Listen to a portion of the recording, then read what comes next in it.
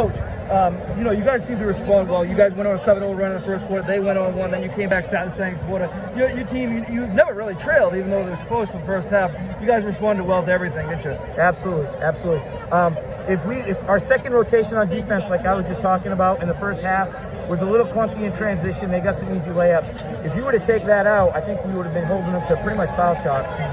So that at halftime, that's really what we focused on, was that second rotation, which was much better in the second half, coupled with the fact that their point guard got hurt, which hurts, and obviously our press was that much more effective, and we started to separate there in the third quarter. Now, you got a pretty young team, but a senior really came up big to start the second half, and KK hit those big shots, huh? Yeah, so we're so blessed. I feel we've got the best backcourt in Class C, maybe even B, with Wills, Trapani, and Medor.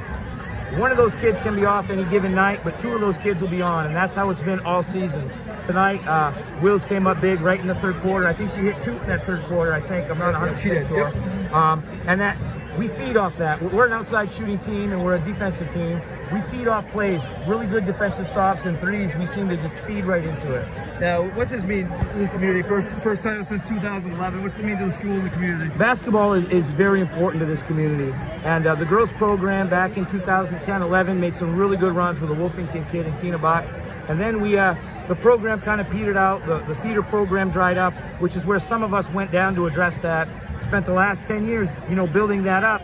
Now you're seeing these seniors on down were the results of third grade travel, AAU, basketball clinics all over the state. And here it is, you know, last year was the COVID Cup champs.